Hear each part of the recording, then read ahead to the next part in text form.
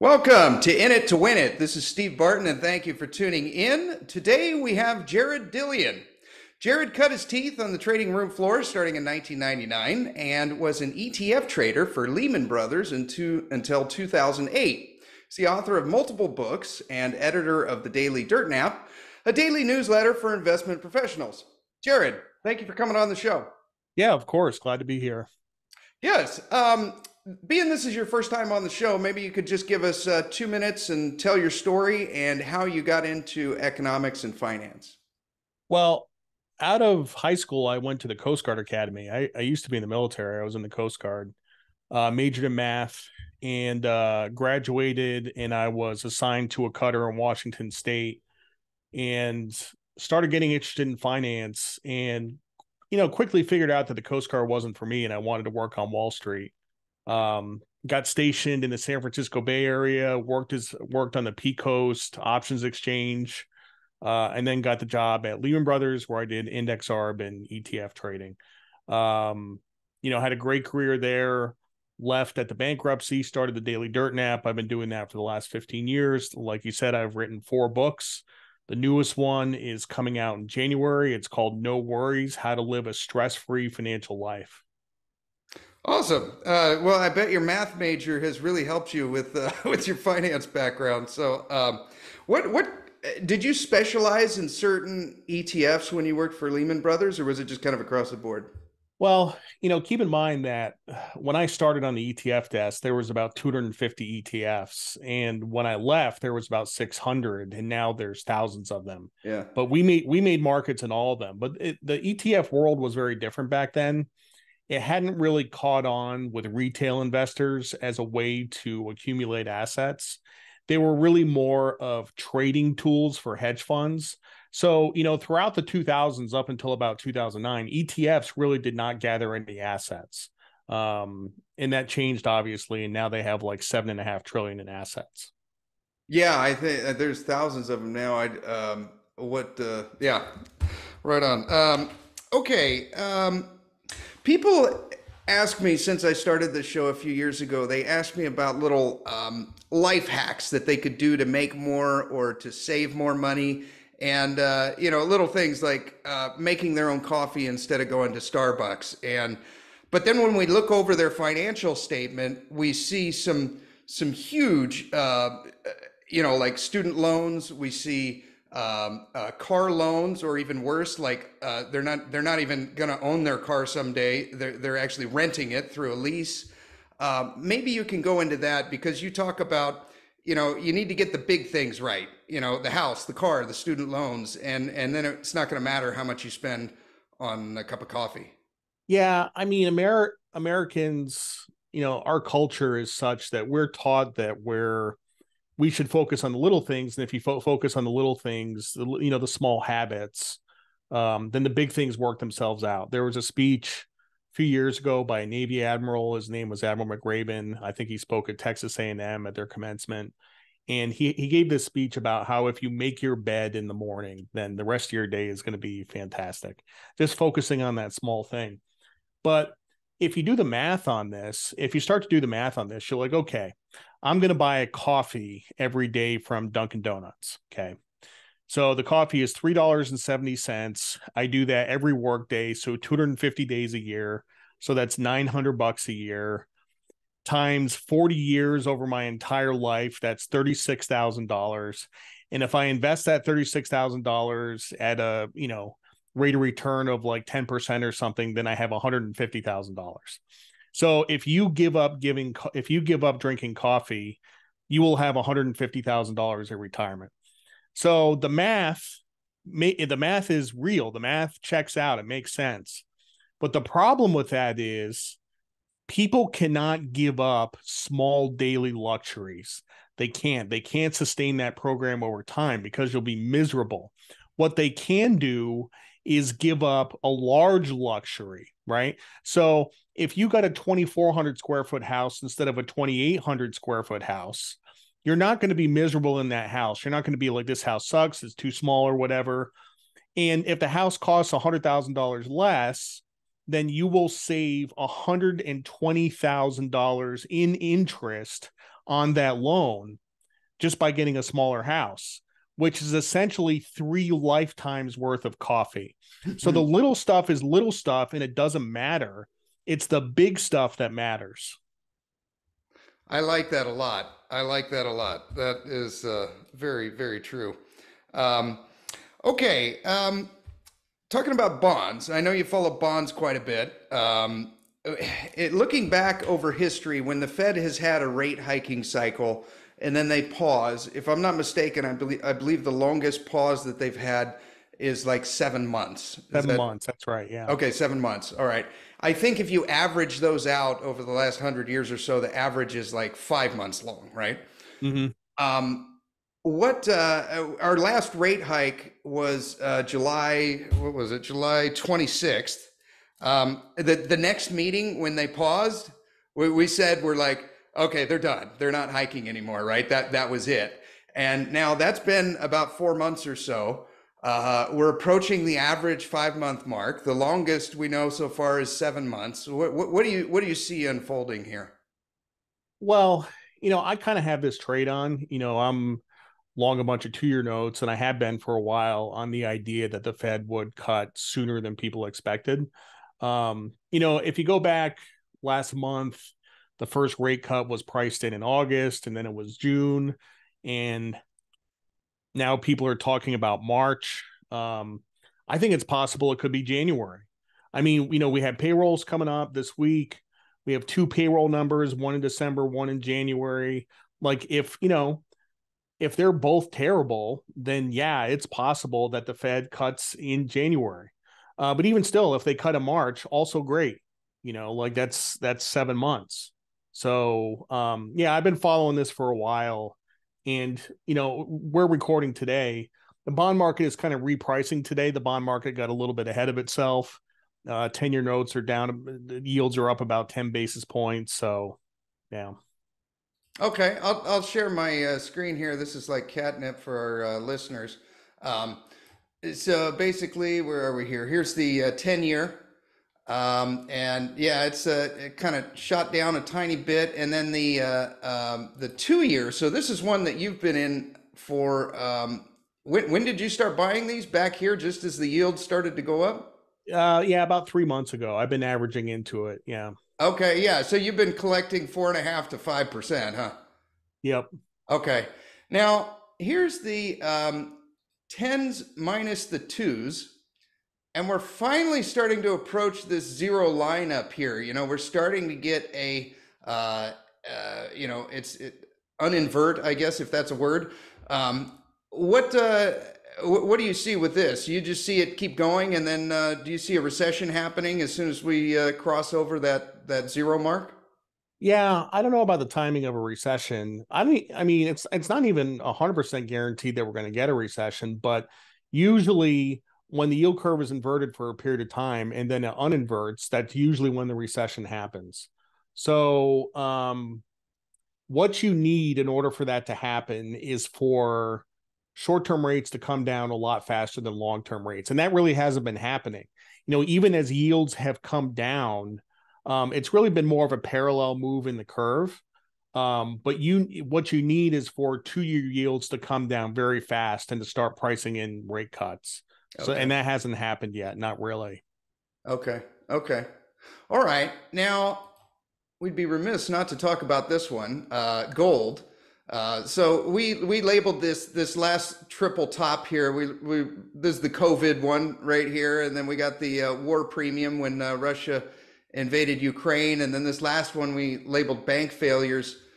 What happened here over the weekend when it shot up the futures market up to 2150 and then corrected back down? What should our fourth label be here? Do you think? Are people finally waking up about inflation or? Well, I mean, that was last night. And, in Asia, obviously there were some stops above 2075 in spot. And somebody triggered the stops and they traded up to like 2150 in futures. I think spot got up to like 2135. Um, and that is an ugly candle. Like what you've seen is a massive outside reversal. Yeah. It's about like the ugliest technical formation that you can possibly have. I'm long a bunch of gold, and I've been pretty happy until recently. I'm a little worried about going forward about what this means for gold. I think today, really, what's going on is you've had a surge in all assets, stocks, bonds, gold, Bitcoin. Everything has gone up in the last couple of months because we're starting to price in these rate cuts. And I think today, when gold did the outside reversal, everybody's looking at this and they're like, maybe the market has moved too far too fast. And, twos are down about 7 ticks on the day. Like, it's been a big repricing. Yeah. Okay. Okay.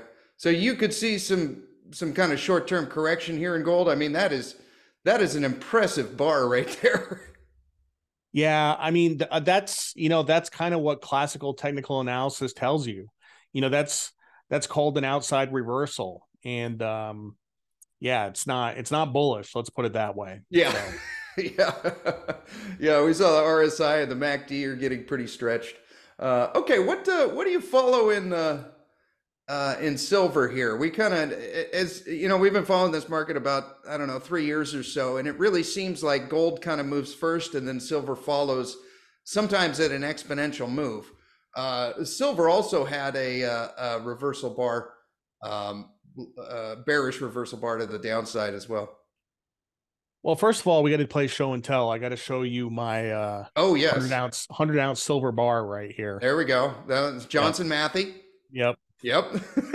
Love those. Very stackable. Very stackable. um no, silver has been a huge disappointment over the last 12 years. I mean, when gold got up to 1900 in 2011, silver got up to 50. Hmm. And here gold is put in a higher high and silver is half of where it was in 2011. um I don't really trade a lot of silver. I have a small position.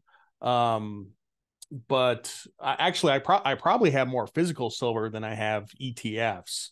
Um, but the thing I like about silver is that it's a right tail asset. And if you look at a chart of silver over time, like going back to the 1970s, it has a very large right tail. It has the ability to explode higher, right? Yeah. Which, from a portfolio theory standpoint, is a really useful asset to have if you have something that has a large right tail. So you always have to you have to own some. You have to own some.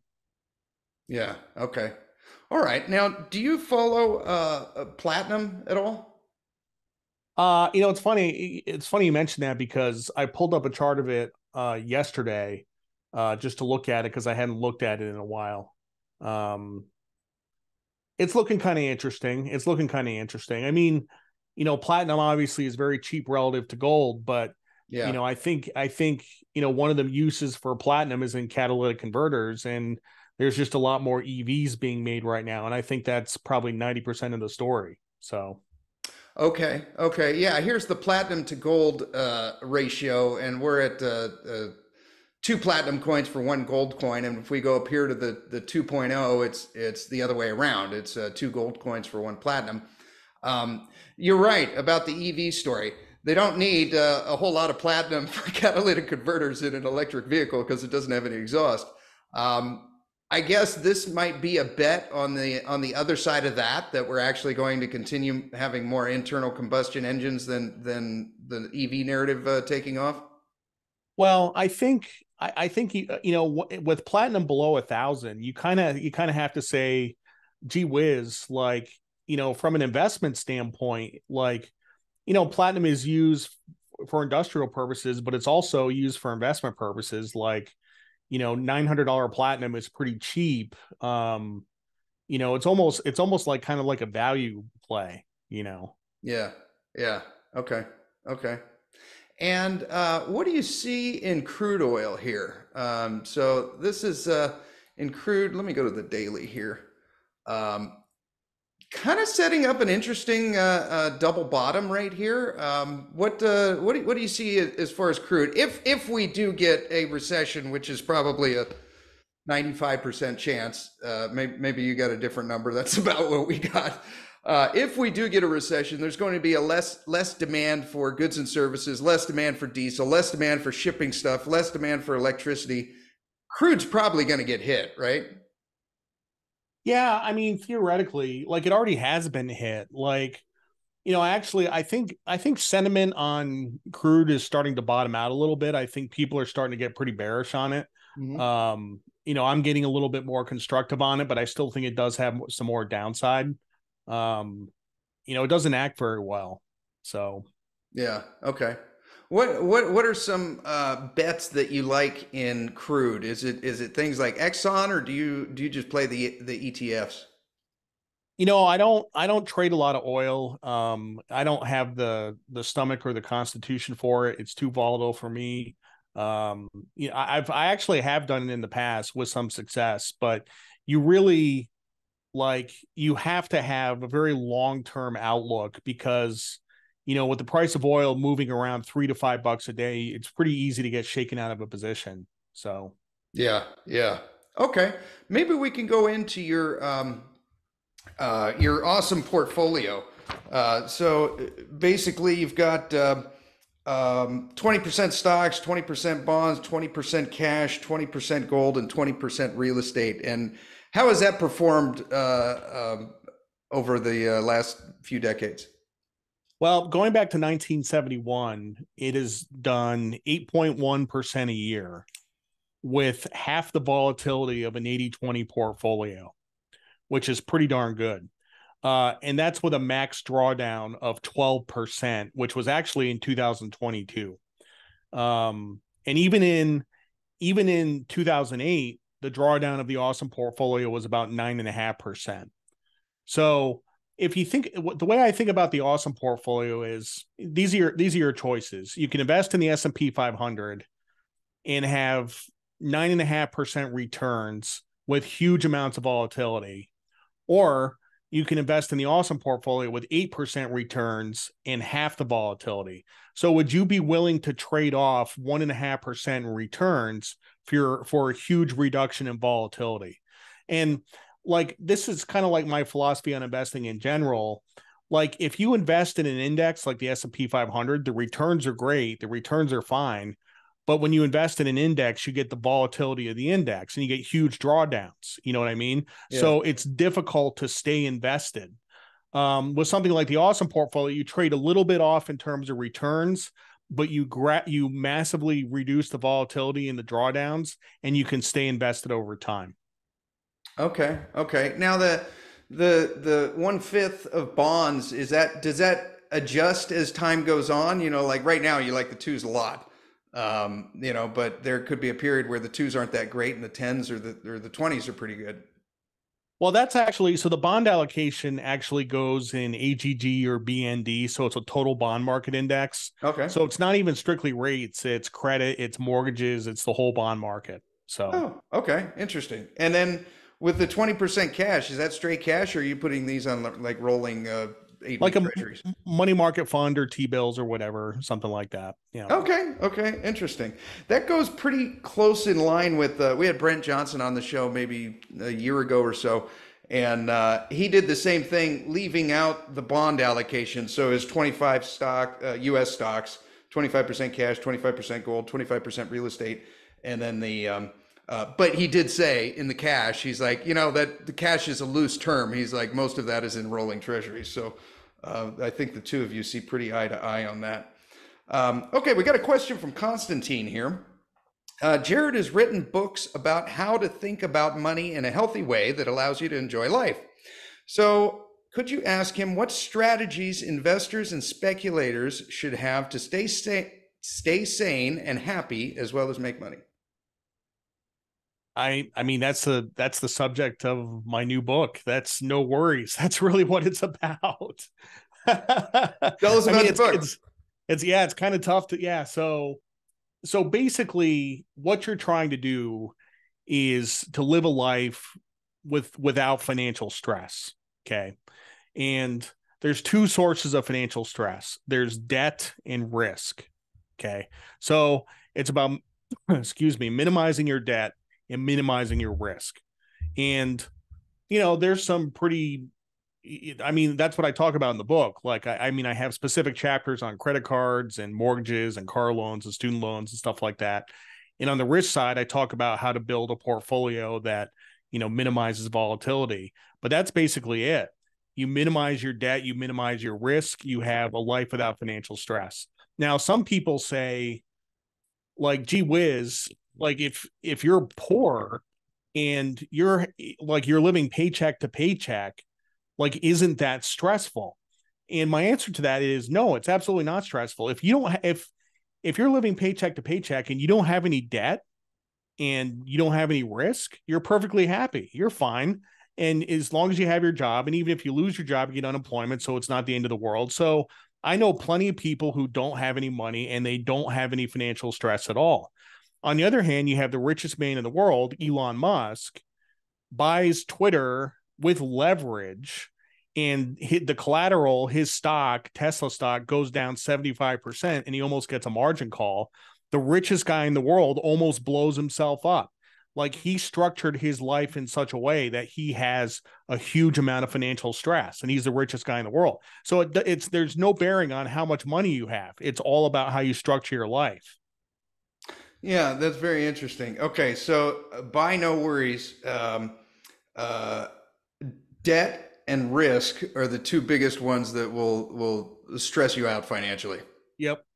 Yeah, okay, I agree. And running through the Rolodex of all the people that I've helped with their financial statements, I've never put it into words like that, but that's exactly why they're coming to me, is because they have too much debt and they're trying to get out of that debt by taking some radical risk in some stock that they heard about on the news or something to just get themselves out of it. That is very, very, very true. Okay, let's wrap up here. What do you follow uranium at all? It has had a heck of a run here in the last I don't know, 3 months or so. What do you follow uranium? Yeah, so I used to own CCJ. I don't own it at the moment. I'm pretty familiar with the uranium trade. I think it's structurally sound. I think it should keep going. The charts still look good. Technically it looks good. Yeah, I'm still bullish. Okay, okay. It I'm gonna pull up the chart right here on, oh, I got to share screen. You got to be able to see it. There we go.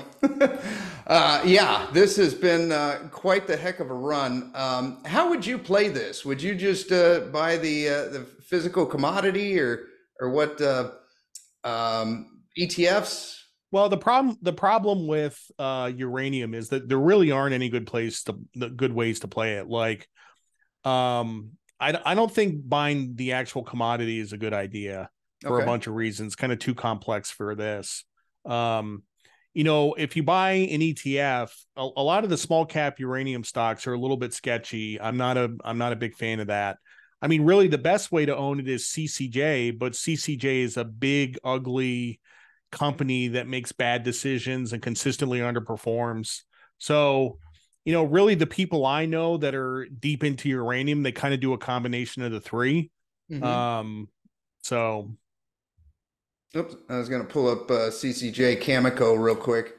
Where did it go? Well, that's all right. Okay, let's move on to Bitcoin. This has had a heck of a run up since, I don't know, it got down to about 16,000. Now we're up to 41. We said last week we thought we were going to have a reversal here because we got RSI and MACD in the clouds, but it is just not obeying. Do you think this is kind of following gold here, or what do you see with Bitcoin? well, I think all assets have kind of come up in the last couple of months since we've been pricing in rate cuts. But I can tell you that sentiment on Bitcoin is starting to get kind of hot. I walked in this morning and my Twitter feed was full of like Bitcoin people doing victory laps, and you never like to see stuff like that.